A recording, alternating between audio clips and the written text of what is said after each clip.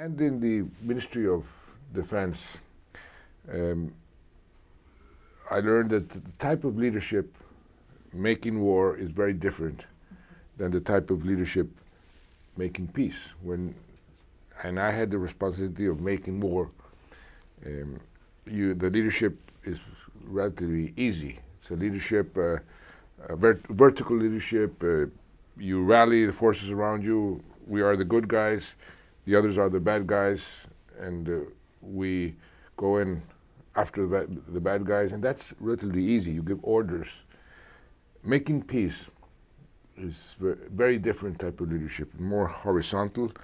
Instead of giving orders, you have to persuade.